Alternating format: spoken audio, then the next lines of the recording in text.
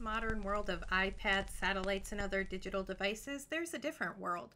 A place where vinyl records, minifon, and cassette tapes are resurrected for the listening pleasure of a generation born long before Facebook, selfies, and Wi-Fi. A place where a loyal group of men, and a few women, practice a traditional radio format that came before boy bands and Nicki Minaj.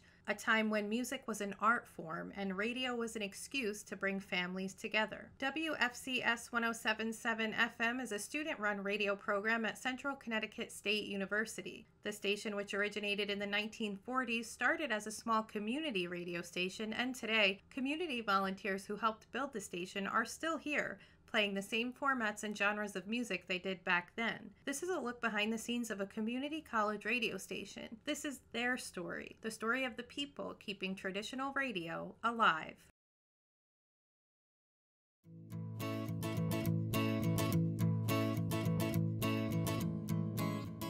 .7 WFCS, coming to you from the campus of Central Connecticut State University. My name is Steve Straney, and this is our, I guess you would call it our biannual Moody Blues special. It's one of my favorite artists, favorite groups, and we're going to be doing 3 hours of them, a vinyl presentation, okay? No iPods, no CDs, none of that imitation stuff. This is going to be the real thing, putting the vinyl record on the turntable and letting that needle slide around at 33 1/3 RPMs. I'm Melissa Evans. I go by Melissa. I've always had a one name, and I've been here since 1984.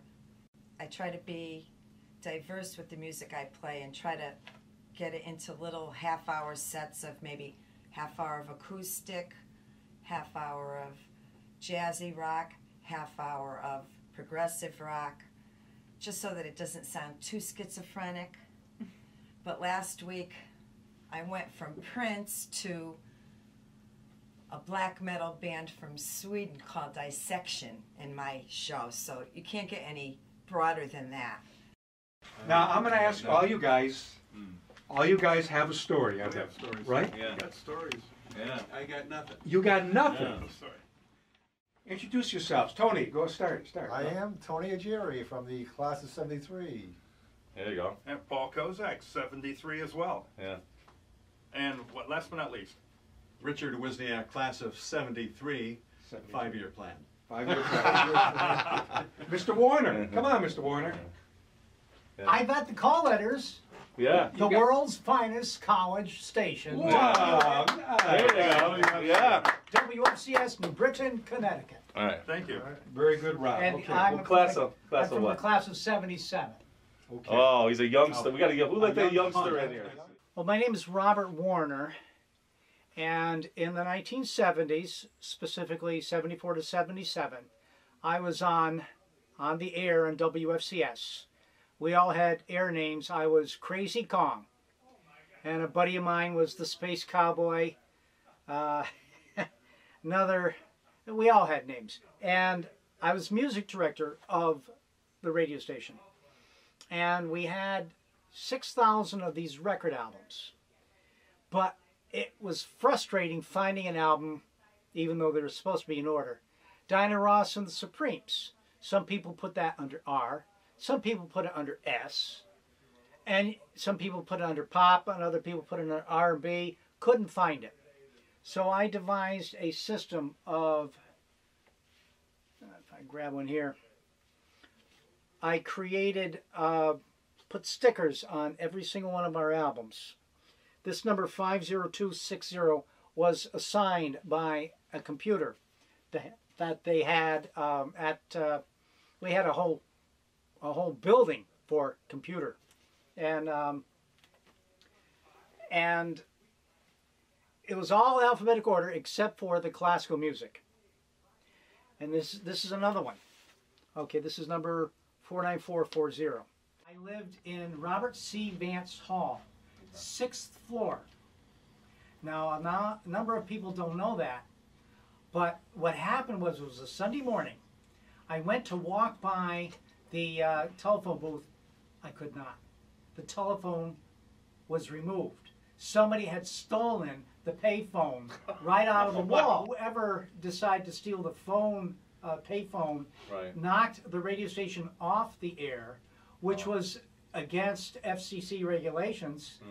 And they investigated. I don't think they ever figured out where the phone machine went, or they never persecuted or prosecuted.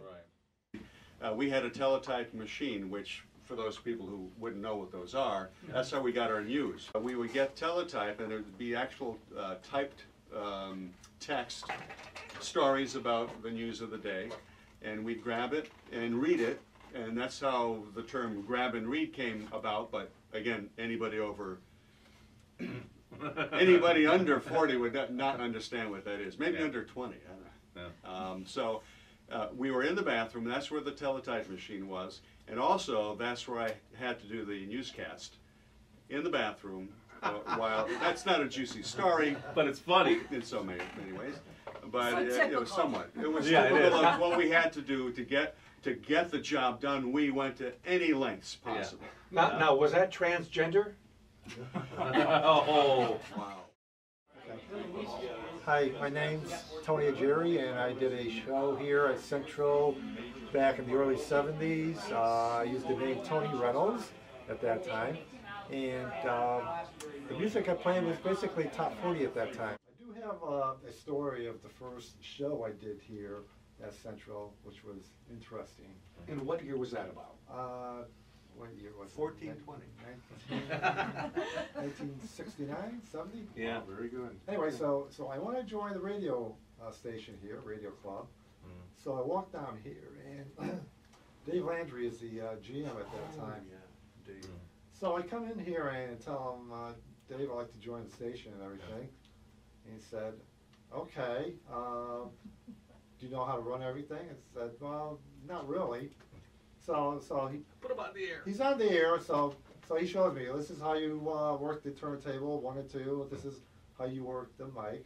Of course, there's no CD player or anything like that. But you had 2 turntables. So he shows me, and so I put one record on, and I talk at the end of the record, and then right after that, I turn around, and there's nobody in the station. He's By gone. myself. He's gone. Here's the keys, you drive, right? Yeah, right. So he did say, I'm on the air, you'll be on the air for another 2 hours, but I thought he'd stick around. Yeah. So there I am, all alone, Yikes. and praying that everything keeps working and I Yeah. don't have any problems with the turntable or the Yeah. mic. But everything went well, thank you. Radio by the seat of your pants. That was fun, Yes, right? it was fun. That's a great story. Paul Grange, if you're listening, I'll be very careful with this. I was on the air at the time, and I was doing the board, and we have the newsroom, as you mentioned, Dick, in the bathroom. And inside there, of course, all you had was a microphone and a little box on the wall with a red light. So when the red light went on, it means you go on. So that day, the light was blown out. It wasn't going to go on no matter what I did. So I turned on, we had coming up to the end of the record, and then finally we had a little news stinger, and I go ahead and flick on the mic, and if you're in the newsroom and you hear the stinger, you know you're going to go live. Sure. Well, the light was blown out, so all of a sudden I didn't hear anything, and I hear, hi, hello, and then he got a little nervous, and Paul, if you're listening, this is not anything against you. You got a little nervous. I would have been nervous the same way, and he goes, what the F is going on? Whoa. And that went over the air. I'm Kristen Trackenberg. My DJ name when I'm on the air is Miss Kristen, because I like to teach you all there is to know about rock and roll and, older music and all the good stuff. So the way I started at the station, my dad was a DJ here 30-something years ago, back in, I think he started in 79, fall of 79. And Steve Strini actually trained my dad to be on the air. And he was a DJ late at night. He had his own Southern rock show. And he used to tell me about it when I was a kid. And he was like, oh, we have to go visit Bill Walsh. He's still on the air. So we came in one day. We visited Bill while he was doing his show. And Steve was here. And Steve let me go on the air. And I was like, oh my God, this is amazing. Where do you think the future of radio is going, if it even has a future? Community radio stations, college radio stations, we're still here, but do you think we can say that in the next 5 years? I think so. I hope so. I can't really say too well, but I would like to think that it does stay around because there's something about it that's so important. It's an art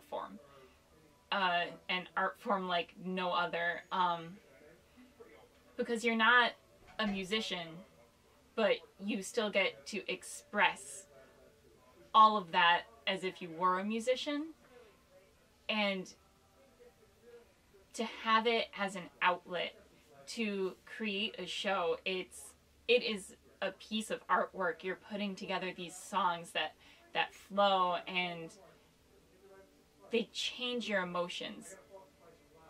And to think of that as, going away, it's sad. It's saddening. Local radio is dying because they just pick up and Rush Limbaugh, 12 to 3 and Coast to Coast, 1 a.m. to 5 a.m. It's all national or international broadcasting.